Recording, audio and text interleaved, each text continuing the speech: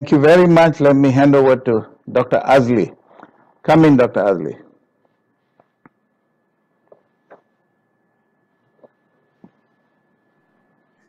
Okay, thank you, my friend, Dr. John. Well, I'm not going to fly high. I'm going to go down the ground and walk like a chicken.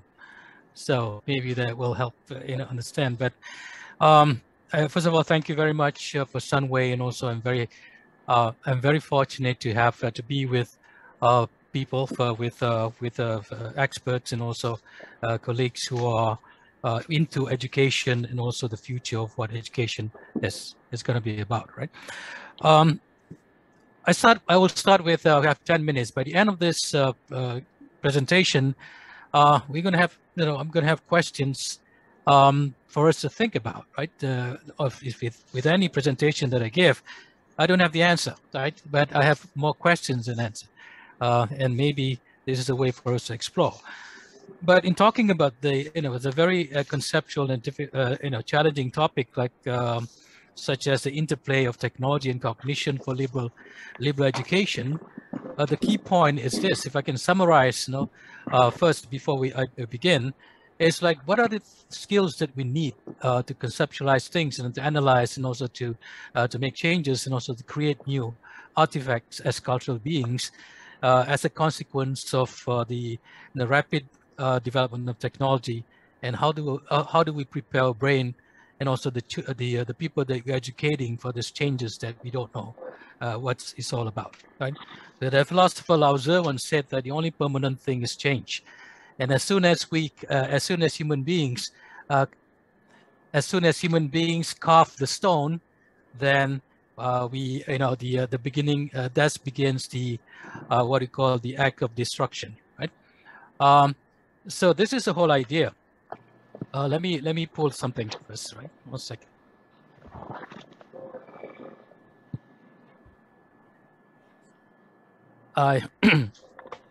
Okay, apologize because there is what we call thunderstorm and in this area, and I have to always be prepared for the possibilities of the machine is not working.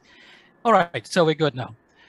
Now, in talking about this, I always begin with talking about, in order to Einstein once said that in order to solve a problem, you cannot be solving the problem from the same plane that the problem arose. So that's the problem that we have now. We sometimes fail to look at things philosophically. Philosophy is the mother of knowledge, and when we talk about technology, for example, right, it's a very complex phenomena of human evolution. And when we talk about technology and changes that's happening as it relates to liberal education, we begin with to talk about what is the philosophy of technology. Can we move this the next slide, please? Right. All right, thank you. Right, we need to consider any changes that's happening, mega changes, mega structural changes, mega trends in society must begin about technology. Must begin the questions on philosophy of technology and the culture of technology, which is anthropology, and also the politics of technology. Technology is not neutral. It's owned by forces outside, and it's being created as artifacts, and also control. The artifacts of learning will be able to control the direction of technology. All right, next set of notes, please, right? And technology, as we know, is an evolving system of meaning, because culture is also meaning. Technology has culture, and it relates to the process of industrialization and cultural evolution. I wrote my dissertation on the interplay between technology and culture, and look at the evolution of the creation of the multimedia super corridor, the creation of the city of Cyberjaya. And these two elements of technology and culture is very strongly related. And I look at what is the future of this society. That was about 15 years ago, right? And when I look at technology, we look at evolutionary markers and literacy, meaning that now today we talk about being in the industry 4.0. What does that mean? Post-industrial revolution, post-humanism, everything that is post that we attach to it. And yet we look at evolution of technology, not from industrial revolution itself, in fact, but from the beginning of civilization itself, from Sumeria and Egyptians, and also the early Chinese civilization. So everything has agency and elements and creations, and also it changes the way we become literate. Right? All right, next please. And technology, if you know, for those in literature will understand this whole idea of Frankenstein, right? Was written by Mary Shelley Wollstonecraft, and it talks about the dangers of creating something that we don't have control over the centuries. No, in future we don't we cannot see where this technology is going, but we know that it is changing at a rapid, as if it has a life force.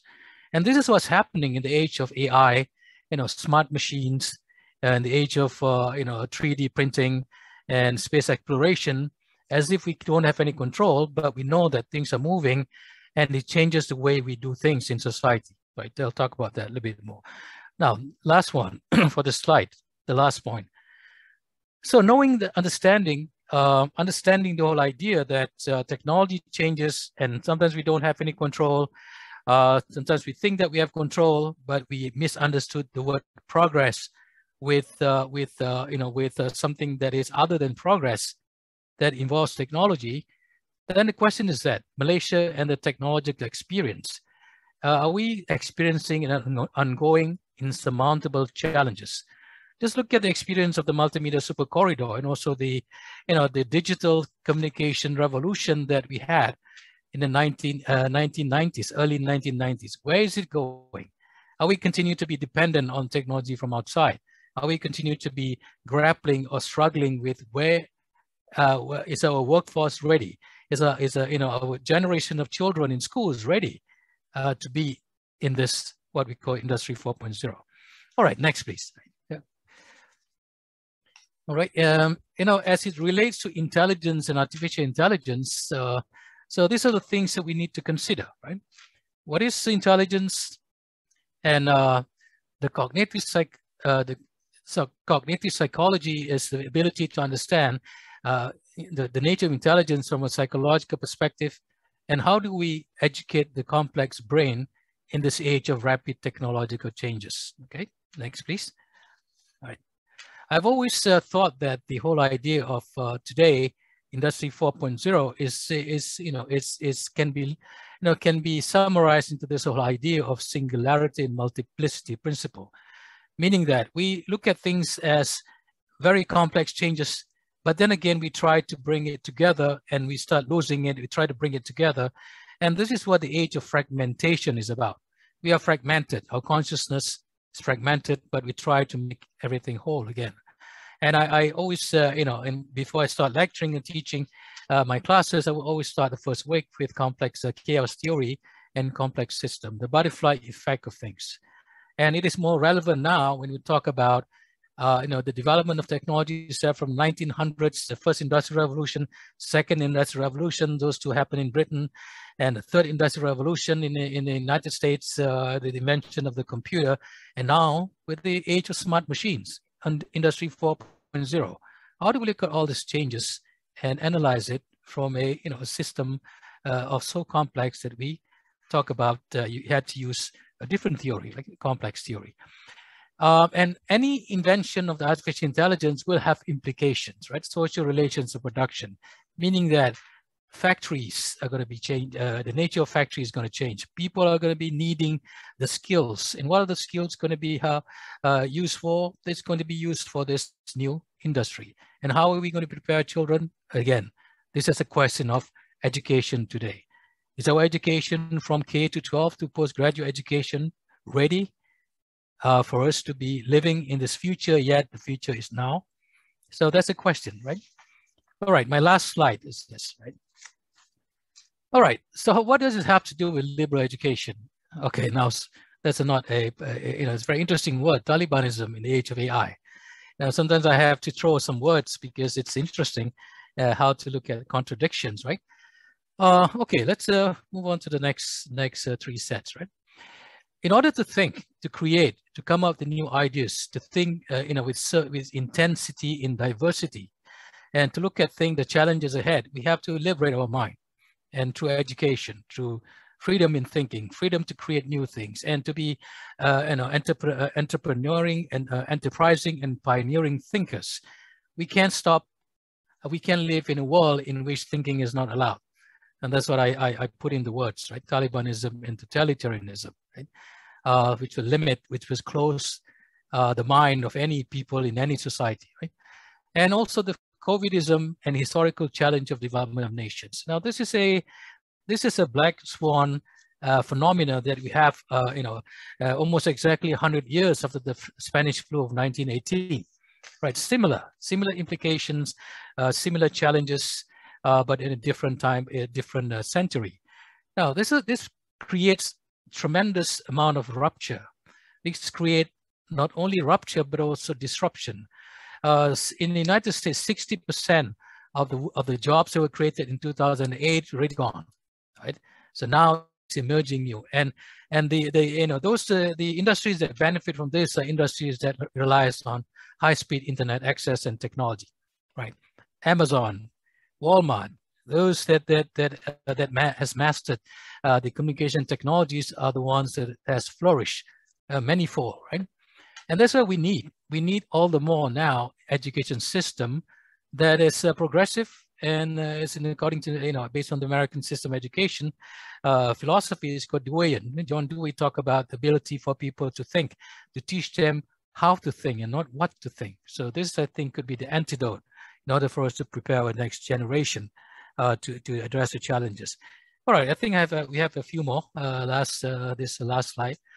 And I had a chance over the 3 summers to teach the joint teaching with a university in Mexico, and most of we focus on talking about the work culture in the age of information technology. And the projects the students did was to analyze the future of work based on the disruptions that's happening today. So I think this is what we need to look at, right? The mega structural changes. And also, how do we look at, how do we harness our cognitive psychology for human survival? And lastly, the last set of notes, the whole idea of futurism. And how do we take futurism as an idea and pull it apart and turn that into an agenda for education so that we can teach our next generation of, the importance of looking at data, big data, analyzing and moving forward rather than be stuck in the past. Now, although I teach world history, right? I teach world history, sociology of the future, and cultural perspective, but I see history only as data for people to move forward rather than be able to live in the past and entirely and also endlessly, right? So we're using the data and also to come up with ideas and also to programs for our next generation to think about the future and to not just to imagine, but using data to build scenarios and to look at things like, skills like future wheels and to look at where technology is going so that we will not be lost in the quote unquote the future. Second last, Generation C is what we call Generation COVID. Today we are educating. Hybridity, is it entirely hybrid education? Is it entirely virtual? Entirely remote, or is it entirely uncertain that we are experiencing and also we're trying to implement? And lastly, finally, right, relevant to what we're doing here in this webinar is how to educate us, whether you're educating children from the kindergarten or whether you're educating people who have finished their doctorate and was it the postdoctorate degree. How do we design? What's going to be the pedagogical or educational design that that would be coming out of this? One is, the rapid advancements of technology, and number 2, the era of disruption due to COVID. So I invite all of us to think about all these things. These are very broad ideas that touches on the philosophical, anthropological, and political aspect of technology and the importance of liberal thinking education so that we don't get into and the next generation will not be confused and be homeless, jobless, and clueless. Thank you.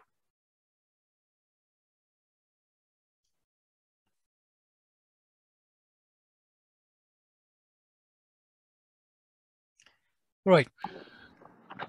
Thank you, Azly. Wow, you did a great job to summarize all that in such a short time. Thank you very much. I think Azly used some big ideas and big words, and we'll try and dig deeper. Three big interactions I see. One is change and constancy are being interfaced double all the time. So social media, for instance, is in making us and forcing us to interact with the rest of the world in ways we never thought was possible or even imaginable. But we are forced with that. On the one hand, you're watching CNN and understanding what the Talibanism is. On the other hand, the questioning of Talibanism is also happening on social media. So this is one aspect. The other is the idea of technology itself. The word techni and logos means the how-to of studying about the how-to of techni, the techniques of doing things. How do you dig below these techniques and understand them? The third is the big idea of cognition. We are on the learning end, so we cognate and we understand issues, but is our understanding the same as the other person's understanding? And the final issue, although Azly didn't directly address, is on his paper, the title of what do we mean by liberal education? But I think he summarized it in the form of agency. We are all agents of the choices we make. We have a choice to either blindly comply under the rubric of saya yang menurut perintah, or I who follow orders, or we make choices. I come to a fork, I choose to go right, I can go left. That's agency, and you make the choice. You are the agent who makes that choice. The next idea that Azly flashed on his technology and culture was the idea that the idea of change itself is changing. If you thought the word change meant something, that word itself is changing in its meaning. So it's real-time change. Change itself is changing real-time. In that predicament, the challenge for any individual as a respondent to all of this is, do I lose control? Am I losing control of the world? How do I maintain control? And where do you find that control? Is it in the external? COVID reminded us that the external cannot be trusted when change is changing, because you don't know which next door neighbor has COVID infection and will infect you. And you don't know what stage of your infection would be and how you would survive the infection. So this was the third set of ideas. And finally, he tried to pull it all together in cognition and AI. Okay, the world of technology is bringing all of this together, and I love a professor, Peter Senge. He didn't teach me, but he was a well-schooled scholar in this field of change and leadership. And he described the world today very accurately when he said we are in the messy world of reality. It's a truly messy world. We cannot be comfortable in any one category of ideas. It's a messy world, and unless you get your finger into the mud and feel the mud and sliminess of the messiness, we won't be able to comprehend and make sense. So making meaning and sense is getting involved. If you stay uninvolved, then we stay out. So with that, let me ask Azly some questions. First question, is there an alternative to closed loop learning, and how do we change ourselves to open loop learning, especially from this idea of an impact of both COVIDism and, if I may use your term, Talibanism? It's a very good question. We have to increase our effort to to introduce liberal arts education. Here, I mean, I didn't elaborate, but liberal education is such a misunderstood word. It simply means to master the arts and sciences that has been created, existing in this modern world. because it is true, for example, through strengthening our understandings of the arts and sciences, for example, that and doing and challenging ourselves to advance knowledge in these fields, even at the level of secondary education, that we're able to grasp the bigger picture and understand what's happening in the world of AI now, which is even experts here trying to understand what it's all about. So our background in liberal learning is weak, so we lost that part of humanism in our education system, because liberal education, humanities are fundamental as a balancing act for this highly technological world that will, according to Stephen Hawking, the greatest danger of humanity is the AI. It's not environmental climate change. So I hope that answers.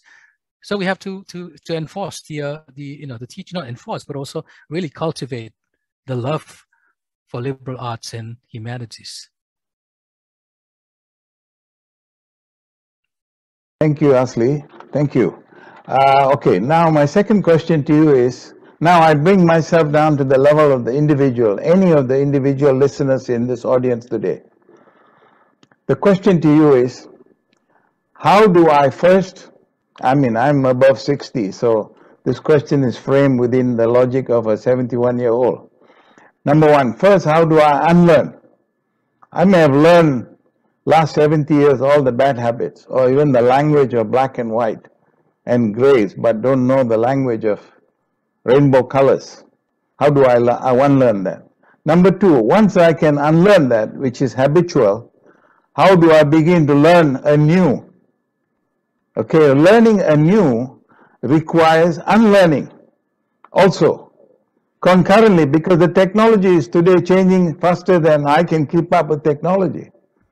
Every so often I have to call my neighbor, a good friend of the family, and say, hey, Rupinder, come and help me figure this technology out, because he's about 20 years younger than I am, or 30 years younger, and he's able to deal with the technology a little better than I can.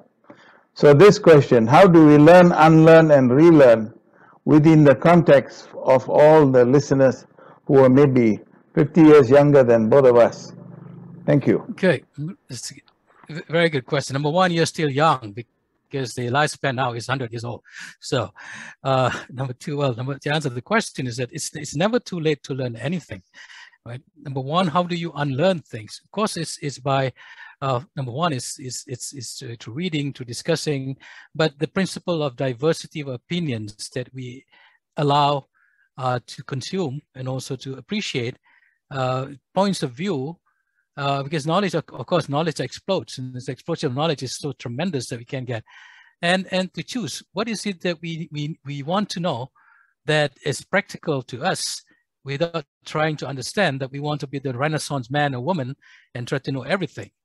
And the choice of readings that we make is also part of what we live for example, right? So this is whole idea that that to be able to, I'm fortunate, for example, to be engaging with younger students who has new ideas, new perspective. So I get into their lives, whether they are undergraduate, whether they are graduate students, to get into their lives and has some perspective. In the end, they become my teachers. Why? Because they are the ones who are living in this present, and we are the one who is going to be, keeping up to date with all the things that's happening. So again, knowledge comes from different perspectives. One is from philosophical, from religious, from cultural perspective, and also from scientific perspective. So we aware all these things, then we know where knowledge comes from, and we can make choices. What do we want to know? And what do we think that we don't have the time to learn, but we are drowned, so that we are not drowned in information and stuff for knowledge, let alone come with be able to understand with wisdom the things that we know. Hopefully that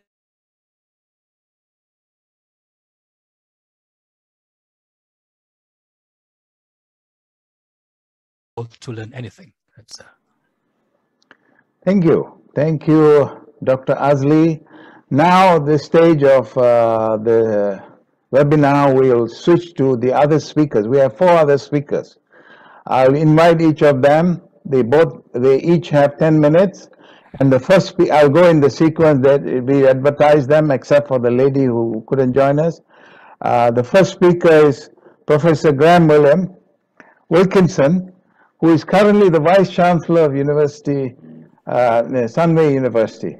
He's been in Malaysia since 2012, but has been Vice Chancellor in three other universities before, experience at different levels. And he will join us, and may I introduce him and give him the floor for the next 10 minutes. Thank you very much. Okay, thank you very much. I'm delighted to be here, and let me just try and share my screen.